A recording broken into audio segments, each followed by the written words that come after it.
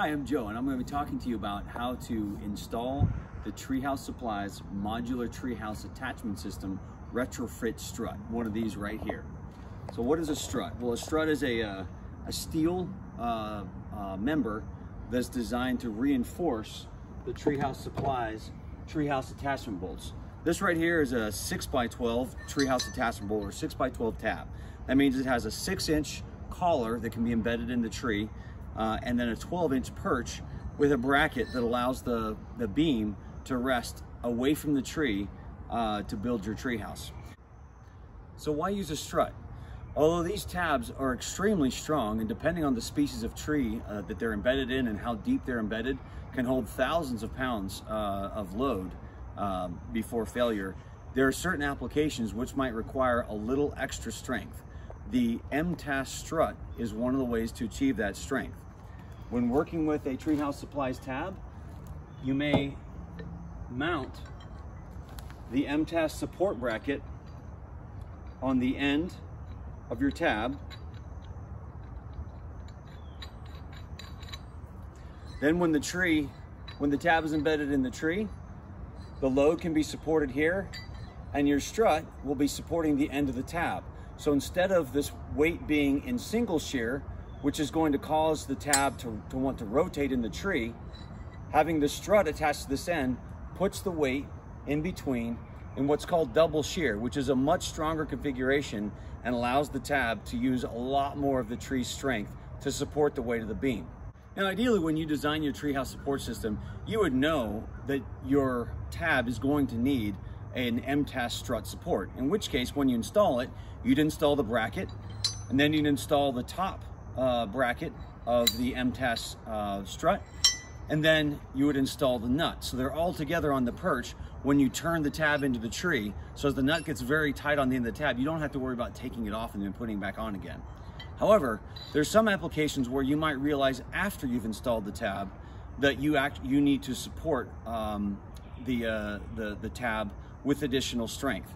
This is when you would use one of our MTAS retrofit brackets. The difference is the normal MTAS support bracket is just a pipe bracket.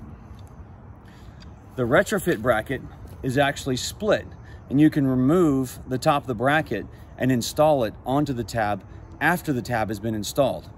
In this specific application, this is the only type of strut that will work.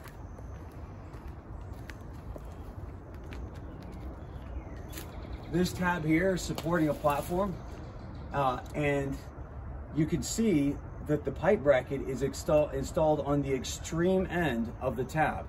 This is important for a couple of reasons. One, with the beam riding so far on the outside of the tab, it puts a lot of stress on the tab itself as it is embedded in the tree. This tab is stable and showing no signs of failure right now, but if this platform were loaded with a large group, it could, over time, put this tab in jeopardy.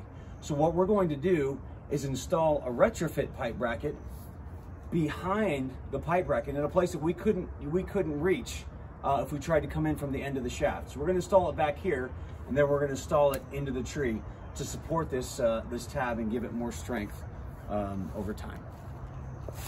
All right, let's talk about the components of the MTAS support strut. We first have the ends. We've got the regular pipe bracket end, which is an enclosed pipe that slides right on the perch, or goes into the bottom of the tree using a 1 1/4 inch, 8-inch long Treehouse Supplies lag screw. So the bottom of the strut is going to attach to the tree using this screw. This could also be used as the top of the strut in a traditional pre-install application, but in our case, we're going to use this retrofit bracket that has it's opened up. It's held in place by a couple of Allen screws, which use a 3/16 or a 5mm Allen wrench to tighten down. The strut bodies are here. They're sold at Treehouse Supplies in a 2-foot, 3-foot, and 4-foot length. We're going to be using a 3-foot length for our application right here. When you purchase an MTAS strut, you'll receive a bag of hardware. In that bag of hardware are the following items. You should find 4 nylon spacer washers, there's going to be 2 gold grade 8 high strength bolts, 2 gold grade 8 high strength lock nuts, and then you're going to have 2 rod ends. Now, these are very important. They are right hand and left hand threaded, and they come with jam nuts, the little silver ones, which are also right hand and left hand threaded. You can't put a left hand nut on a right hand bolt and vice versa. The way to tell the difference is your left hand nut is going to have a mark on it with an arrow right there showing the direction you have to turn it to tighten it, which is lefty-tighty, not righty-tighty as a normal right-hand nut is going to be. The first thing you're going to do is match your nuts to your rod end bolts, and you're going to want to thread these nuts all the way up to the collar, the very end of these bolts. All right, once you have your jam nuts threaded all the way to the end, and again, it's very important, they're threaded all the way to the end. There's no thread showing between the jam nut and the end of the rod end. Once you have them threaded in, you're going to thread them into your pipe. Unfortunately, there's not a way to tell other than visually inspecting which end is which. One of these is left-hand threaded, one of them is right-hand threaded. Really, the best way of doing it is taking one of your rod ends and just trying to thread it in. If it goes in, you've got the right end. If it doesn't, you've got the wrong end and just put it in the other end. You're going to thread these all the way down until the jam nut is touching the nut at the end of the strut body. Once you've installed the rod ends on the strut body, it's time to put the brackets on. The way you do this, you take the bracket, you're going to start threading one of the bolts through the hole. What I like to do is I like to drop the washers in as I go. That way I don't lose track of them. So it goes, the bolt goes through the one tab of the bracket, then through the washer, then through the entire top of the rod end. Then I'm going to drop another washer in here. These washers just space the rod end and keep it centered in between the tabs. And then I'm going to hand thread one of these lock nuts on. They have a nylon insert in here to lock onto the threads. So once that nylon makes contact with the threads, it's really difficult to do it by hand. Once I have both the top and bottom bracket installed onto the strut body, and I have the nuts tightened down, I'm going to take a 15/16 socket and another either 15/6 open wrench or an adjustable wrench, and I'm just going to crank it down. You're not looking to crank it super tight, but the nut and bolt should be in contact with the ear tabs, and you should see the threads start to protrude through the nylon, ensuring that the entire strut is locked in place. There's still plenty of clearance so that the bracket itself is free to pivot, which is important for installation.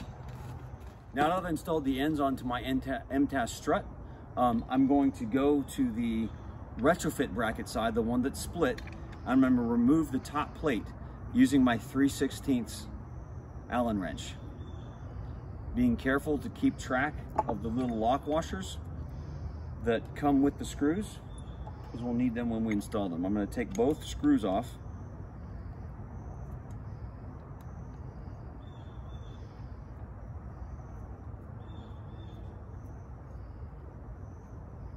And set them aside. Now that we've assembled our MTAS Retrofit Strut and prepared it for installation, let's install it. The last thing I want to mention before we do this is that these brackets have a slight angle to them.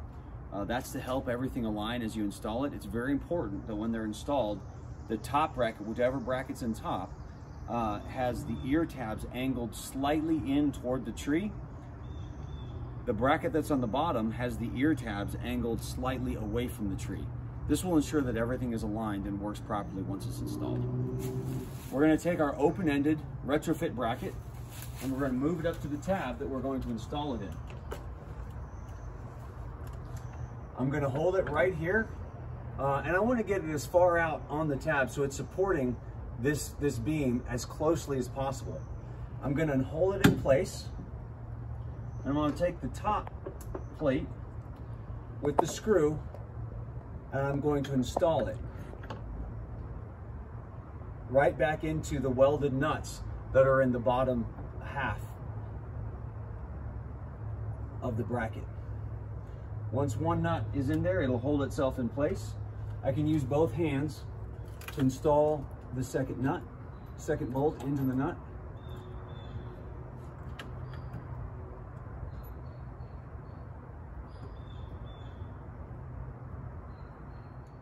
All right, I've got the bolts in place, but it's still not very tight. I haven't tightened them down. The bracket is still free to slide on the perch. I'm going to slide it all the way out so it's butting up against the pipe bracket that is holding this beam up. If I were installing it on this side of the pipe bracket, I would move it all the way out until it's butting up against the back side, the back face of the tab nut itself. I want something positive. I want positive contact for this strut to be able to press against and not rely on the clamping strength of the bolts to hold it in place on the perch. Now that I've attached the top bracket to the tab, I'm going to align the bottom bracket with the tree. And all I'm going to do is I'm going to swing the entire assembly until it makes contact with the tree. I want to be more or less directly below the tab that I'm supporting, and I want to be about in the center of the tree. It can move left and right a few inches if you need to avoid a knot hole or something else, but you want it as close to the center of the tree as possible. You want the back side, the back face of the bracket to be flush with the surface of the tree. The drill bit I'm using is an 1 1/8" ship auger. On a softer wood, like maybe a white pine, I could use an 1 1/16". But this 1 1/8" is going to be fine for this cherry tree that we're drilling in right now. Even though the hole is a little bit bigger, the wood is hard enough that there's going to be plenty of bite for those big aggressive threads on our 1 1/4" lag screw that we'll use to install it. I'm going to place this right in the center of the bracket, and I'm going to begin to drill.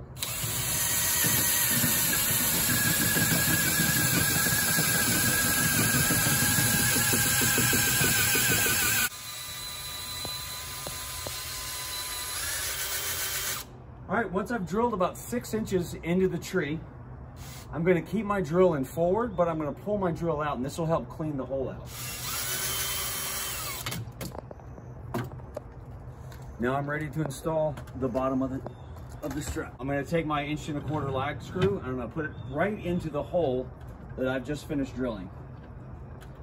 I'm going to give it a little tap, and I might have to slide the bracket all the way up to make contact with the tree, so it's allowing the screw to go in straight.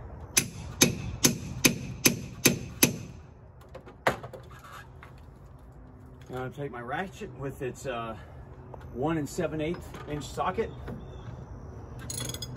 and just start turning the screw in.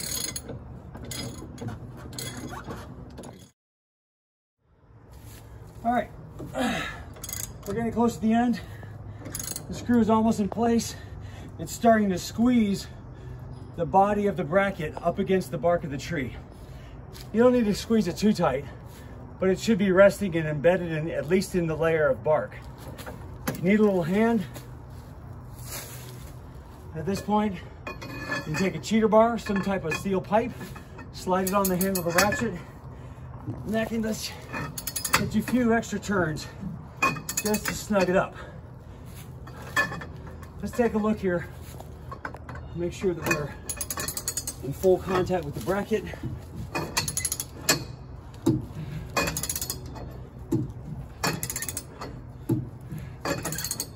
And the bracket is in contact with the tree. All right, zoom in here. As you can see, the face of the bolt, the head of the bolt on the inside is touching the bracket, and the bracket is embedded in the first layer of bark on the tree. The ear tab on the bottom is angled out slightly away from the tree, and the ear tab on the top, attached to our retrofit bracket, is angled down toward the tree. Now all you have to do is rotate the bar in your hands, and you'll feel the tension start to build up. You want a low tension between the upper and lower ends of the strut. Because they're left and right hand threaded, all you have to do is turn them one direction, and you can feel them start to tense up. And you actually see it slide out to the end. You're going to expose a few threads as you do this, but there should never be more than a couple of threads if you install them correctly with the jam nuts right up against the top. Let's do that again. You can see that as I'm tensioning it, I'm sliding the bracket until that bracket makes contact with the back face of the pipe bracket, which is supporting this beam. As I tension it more, you can start to feel the force that it's providing, pressing upward on the end of this perch, supporting the weight of this beam on this pipe bracket. Once I've hand tightened it as far as I can go, I'm now going to take these jam nuts, I'm going to rotate them until they make contact with the end of the strut body. This is what's going to lock the strut in place and make sure that it doesn't go anywhere after we've installed it. I'm going to tighten them up to the strut body.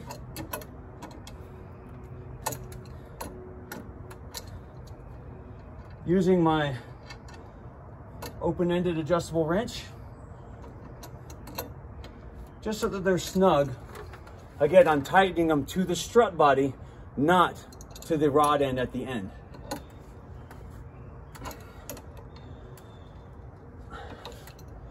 Now your strut is installed. I'm going to tighten up the little bolts on the top of the retrofit bracket to lock them in place.